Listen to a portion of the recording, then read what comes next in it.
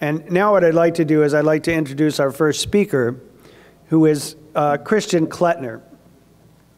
Christian Klettner is from BASF Ludwigshafen, and he will explain more about his role there. But if you have not been to the plant, it is probably the largest and the most integrated chemical plant in the world, and a spectacle you won't forget if you ever visit it.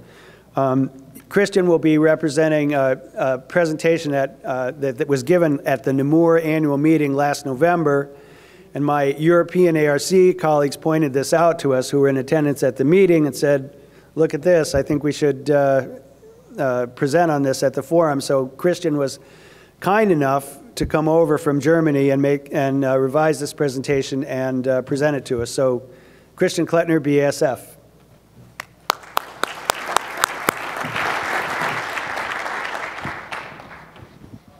Thank you.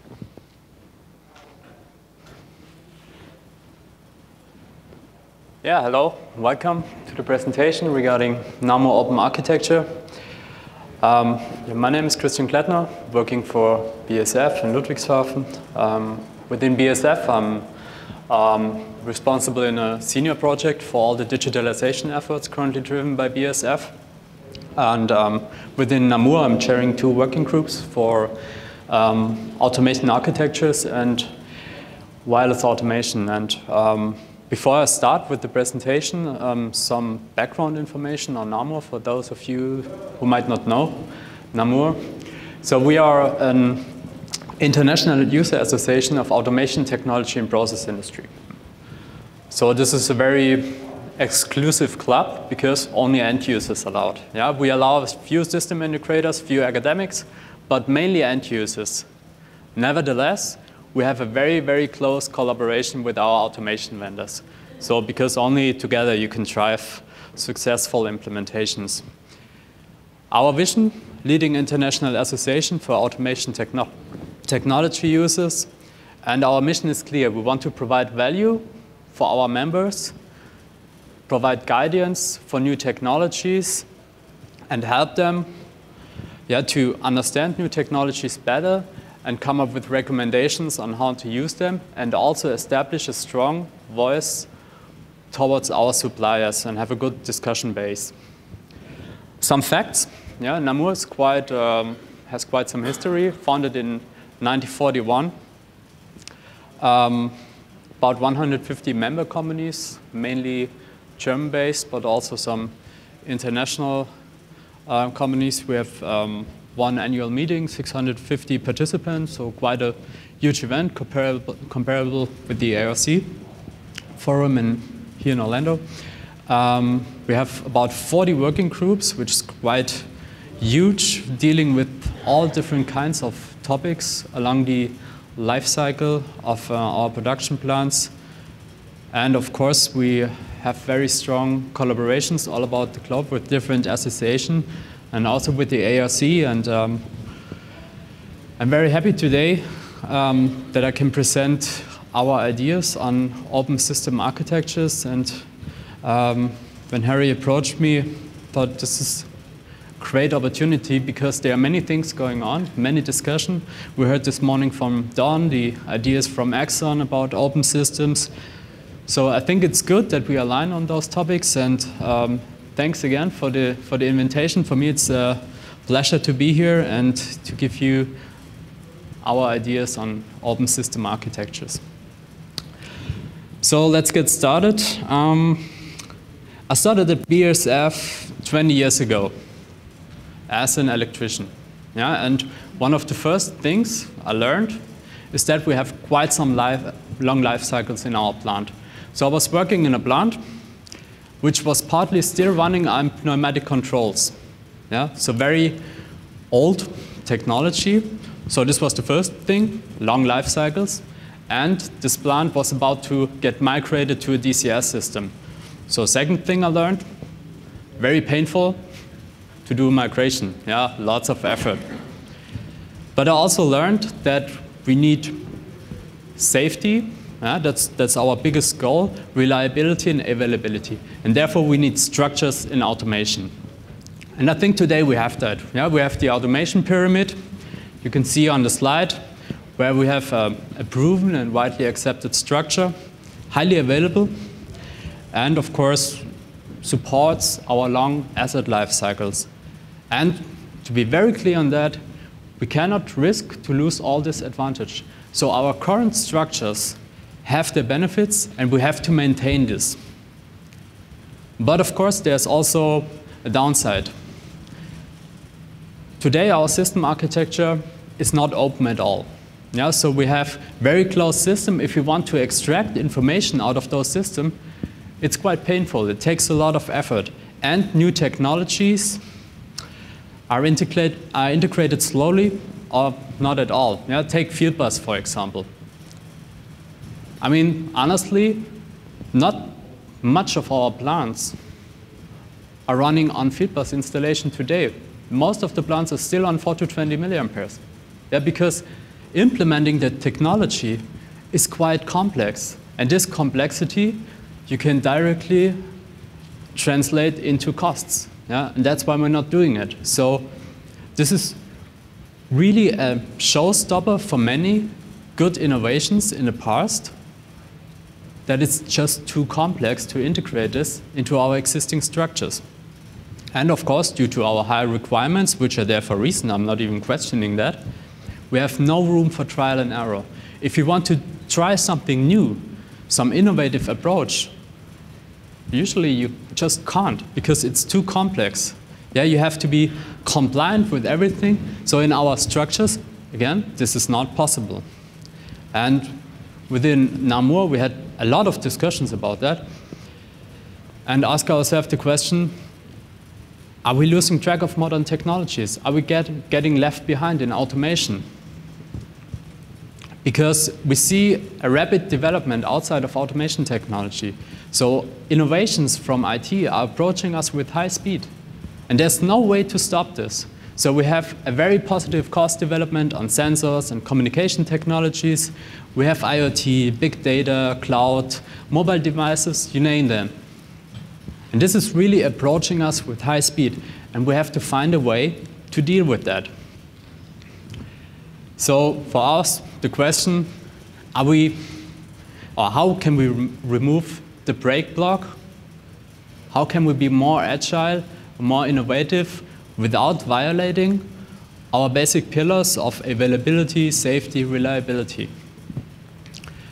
And therefore, we discussed an approach which should be additive to existing structures. A structure that allows an open information exchange out of our classical process control and a secure backflow from an IT environment into our process control. And this needs to be additive to existing structures, open for new approaches. Here you see the buzzword Industry 4.0. That's quite a huge thing in Germany. So this describes basically our digitalization efforts. Everything we do needs to be based on existing standards, because that's also learning. Automation is not really successful in standardization communication technologies. Yeah, we are just too small for that. This should be done by IT, and we need to learn how to adapt those technologies in our environment. Simple integration, and of course with that we can use the significant improvement of cost per sensor. And again, I think I will repeat this quite often during this presentation, we cannot afford any risk on our installed base. Yeah? So process control core remains untouched, but we have to find a way to enable all these new technologies without violating that. So we came up with an approach, we call this NAMUR open architecture, which comes on top of our existing structure. And you may ask yourself now, what's the difference between what Don described this morning and also what Steve will talk about later and the NAMUR approach? So basically, if you look at the pyramid, the approach driven by Exxon is really aiming for the core process control. Yeah, to open this up, to make this more modular, more flexible. And our approach is creating an additional structure to deal with everything which is out of process control. I will show another picture that will make it a bit clearer. So again, our process control, and beside process control, we will find other domains. And we called this monitoring and optimization. We have one which is plant specific, so all the services which are directly related to a plant, but not responsible for process control. Monitoring and optimization only. And of course, overarching domains, central monitoring and optimization. This could be optimization which are not directly related to a plant, but also if you think a bit further, applications which are connecting your owner operators also to suppliers and so on. So we have our infrastructure, yeah, core process control, well known, applications here and there, and now we need to discuss, and this is the key point of the NAMUR open architecture, how to transfer this information.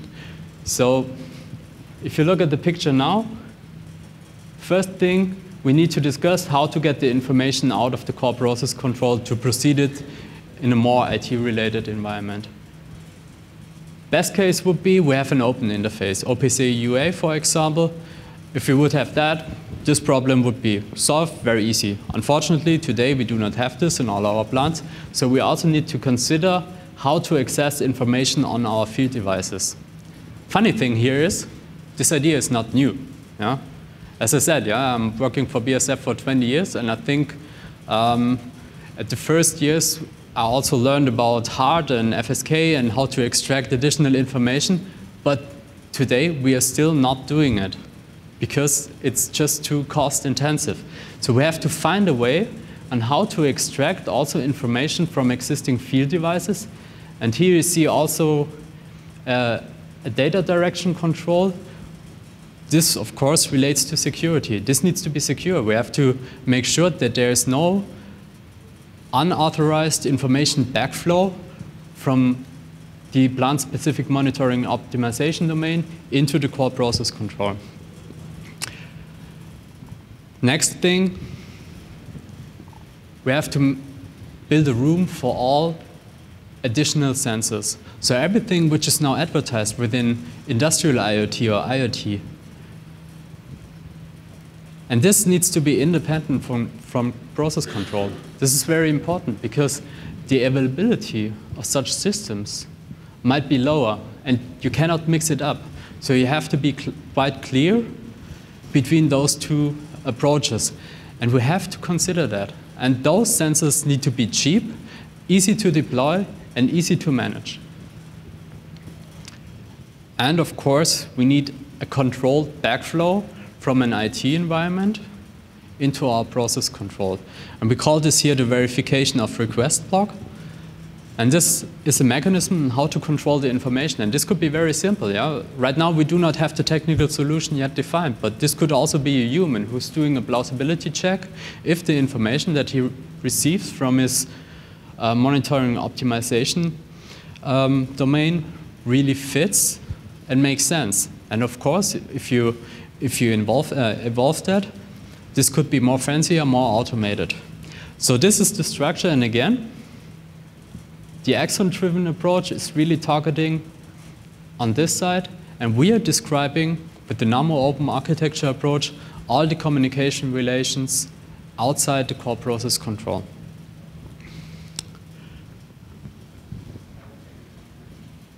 Core task of process control, I think I do not have to explain to you. It's like tracking water to the ocean. But of course also here, even though this is not key focus of NAMUR open architecture, I would like to mention a few points where we still need development. Yeah, we need to create in the core process control area open interfaces, for example, OPC UA. And we have to drive the development of IP-based field-bus technologies. And the verification of request block I just mentioned on a previous chart. So core process control, the gray world, will remain for our safe and reliable plant operation. And the monitoring and optimization will give us room for all these new innovative technologies.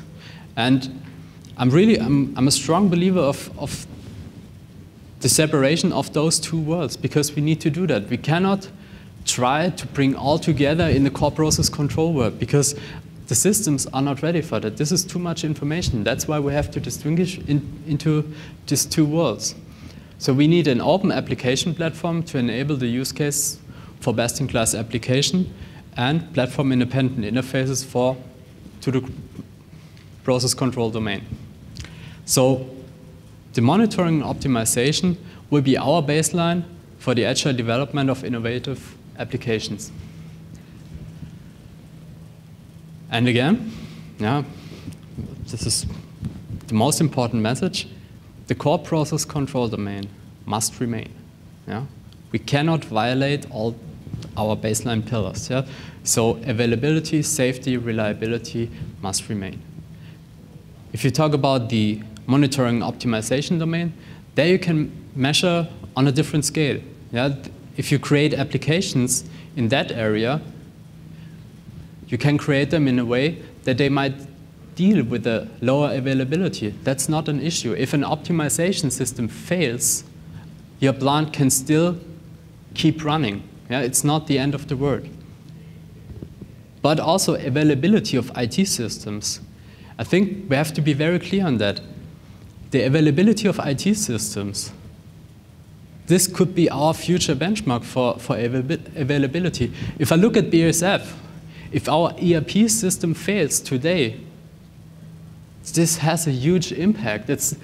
So our IT systems today are professionally managed systems. So in future, you might not even be able to distinguish in terms of availability between an automation system and an IT system. So these two worlds will really converge. And of course, where to place the application, this needs to be decided case by case. There's no general recipe on which application belongs to the monitoring and optimization and which application belongs to the process control. And last but not least, it's the point which is, I think, one of the most important topics we have these days, security. We need to make sure that security by design is implemented in both approaches, for the core process control and for the monitoring and optimization part. And this might even in future make things easier, because today we have kind of an overloaded core process control, and maintaining the security there, it's very complex. We have 20-year life cycle. Maintaining security, it's a pain. And if you have more IT-based systems, shorter life cycles, because you do not have to deal with all these long life cycle issues for your monitoring and optimization system, managing security might become doable. So this is a positive side effect. And at the end, why are we doing this? Creating all these architectures, having all these discussions. Of course, this is not for technology's sake. It's very simple. We want to increase the throughput of our plants. We want to reduce the costs. So our drivers are creating values and producing at best costs. And as I said before, in the past, we already had very good ideas on how to optimize our plants. But the problem always was, we have an idea, but no economic efficiency. For example, the extraction of hard data out of field devices. That's not new, but in the past, this was just too expensive or too complex. That's why we did not do that. And with the technologies we have today, we can make this innovation really possible, and we can really create value. And I want to give you two very simple examples, not rocket science. First one is additional measurement for process optimization. Prediction of the fouling of a heat exchanger. technically, it's very simple to do that. But if we look at our plants today, most are not instrumented to really derive this information. If you have a greenfield project, usually you have budget cuts in CapEx. So those are the sensors you scratch out from the list. So usually you don't have them. If you want to do it later in a brownfield, it's just too expensive, it's too complex. And benefits are there. I mean, for example, the fouling prediction. Of course, if you can predict the fouling, you can adapt your maintenance cycles and so on, increase transparency. You can just operate your plant in a better way. And the interesting thing is, those sensors, they have very low requirement in terms of availability. And they don't need a direct connection to a DCS system. You can connect them directly to your optimization tool. So NAMUR open architecture really shows a path on how to deal with all those additional sensors. And again, our architecture draft, so very simple. You can either derive the information directly from the field device or from your system, or you can use additional sensors without connecting it to core process control. Next example, plant asset management. Today our huge machines, heavy-duty rotating equipment, is equipped with sensors. This is doable, you can buy them from the market, it's not a problem at all. But we're talking about the Internet of Things. So each thing in our plant should be connected somehow. But how do we want to do that today? There's not even a concept on how to do this in an economical way. Because if you have a pump, which is a quite cheap and standardized equipment, you cannot invest a lot of money for additional sensors, wires, and so on. So you need to find a cheap and economical way to do that. And with NAMUR open architecture, again, we are describing structures which will enable us to do this. And therefore, we found the working group early last year. And it's quite interesting because we have 4 of the leading German universities for process automation, end users, and also guests from one from Exxon and also from Bundesamt für Sicherheit. This is the somehow equivalent to Homeland Security here. So dealing with all the cybersecurity and automation security issues. And first question we ask ourselves, how are we going to tackle this problem? And usually the traditional way of doing that was we write down our requirements in a paper and create a specification and so on. But in this working group, we choose a different approach. So each of the 4 universities created that demonstrator with existing technologies which fitted in our architecture. And with these demonstrators, we established kind of a Scrum approach, as we know it from IT, with trial and error. And this was very important for this fast development of NOA, because we did not just discuss it on a theoretical level, we really discussed it based on implementation done by the universities. And I think they did a great job. In November last year, during the NAMUR annual meeting, we showed all the 4 demonstrators. They were running, not perfect, but this is okay. We do not aim for perfection here. We want to create some agility to overcome all these problems. And we do not want to have this mode anymore of creating lots of specifications and throw it over the fence to the vendor and wait what's coming back. And I think this is a thought we can also adapt in other domains. We need to be faster, we need to be more agile, and we need to find a room for trial and error, because otherwise there's no chance that we can keep up with the speed which is currently happening in the IT environment. So our guiding principle, key requirements again, if we talk about NAMUR open architecture, there will be no compromise on plant safety and plant availability. We need open interfaces between process control, monitoring, and optimization. The approach needs to fit for new plants, but even more important, this also needs to fit for existing plants. And this is really where our pain today is. It's the existing plants where we are not able to implement new innovative technologies. And therefore, we have to find the solutions. We need to do an agile implementation based on existing standards, not reinventing the wheel.